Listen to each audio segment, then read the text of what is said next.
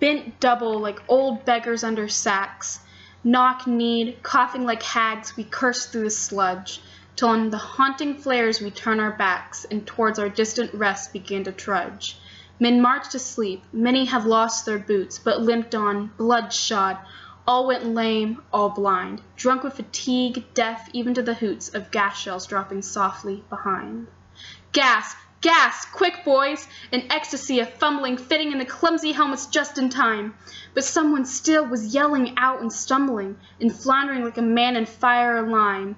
Dim through the misty panes and thick green light, as under a green sea I saw him drowning. In all my dreams before my helpless sight, he plunges at me, guttering, choking, drowning. If in some smothering dreams you too could pace behind the wagon that we flung him in, and watch the white eyes writhing in his hanging face, like a devil sick of sin. If you could hear, at every jolt, the blood come gargling from the froth-corrupted lungs, obscene as cancer, bitter as the cud, of vile incurable sources on innocent tongues, my friend, you would not tell with such high zest to children ardent for some desperate glory. The old lie, Dulce et Decorum, est pro parte mori.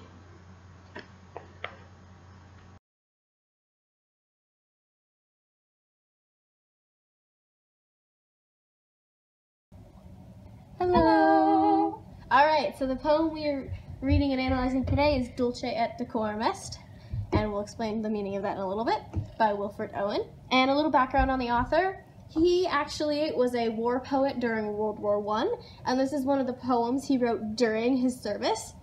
And he actually died in service the week before the armistice was announced. So, here is Dulce et Decorum est.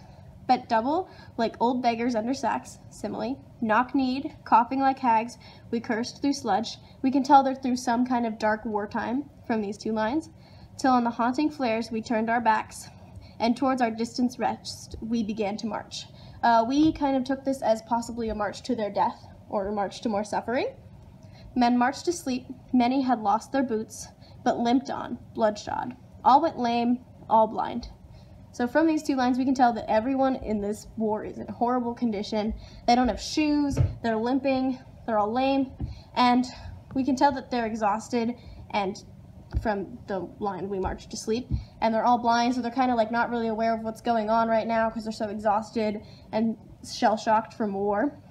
Drunk with fatigue, deaf even to the hoots of gas shells dropping softly behind.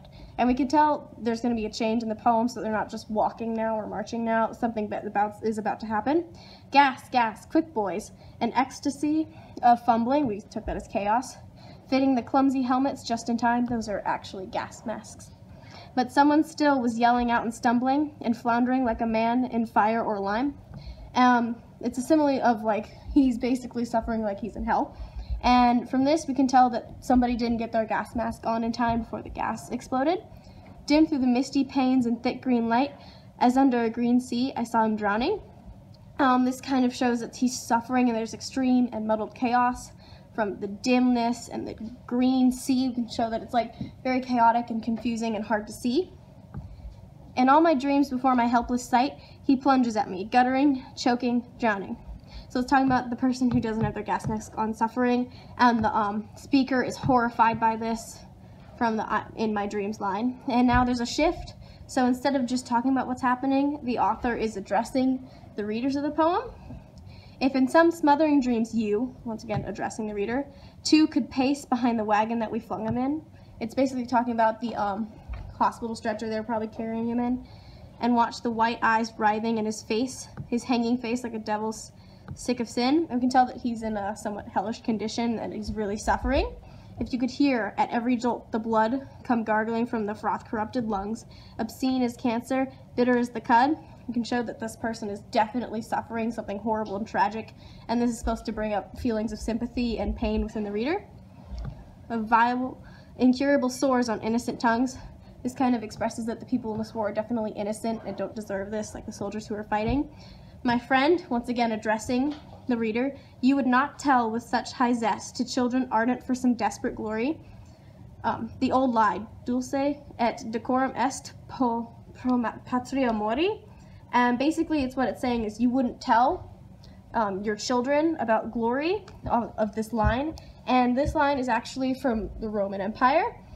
Dulce et decorum est pro patria mori means it is sweet and proper to die for one's country. And basically what the author is trying to say, that you wouldn't be saying this, that it's honorable to die for your country based on these horrible conditions that these soldiers are experiencing, like the one who's suffering from the gas chamber, or the gas bombs. Alright, time for soapstone. So, the speaker, it's a first-person narrative. We don't know if this is specifically the author or not, but it's from a soldier's perspective. The occasion is the World War I battlefield lines. We can assume this is probably in Europe. From the words it uses, like sea and mist was used in here somewhere. It was probably in Europe and not somewhere along like the dry, deserty areas. All right, and then audience. This poem is most likely targeted to soldiers, anyone affected by World War I, anyone interested in World War I. So it could be people in the present time that this was written, or historians, or even high school students. And the purpose of this was to show war through a soldier's eyes, and to argue that dying for one's country isn't honorable, and that World War I is just terrible and shouldn't be supported because of all the horrible things going on, such as all the gas explosions. And the subject, we can assume that it is a soldier at war witnessing horrible things, such as like gas explosions and its terrible conditions, as seen from like nobody having boots and people limping and everything. And the tone of this overall was grim, fearful, and disgusting. So you can tell that the author, or the speaker, is definitely disgusted with what's happening and is horrified. It even talks about like having nightmares of the person who was choking coming after him. And yes, so this is the poem Dulce et Decorum Est by Wilfred Owen.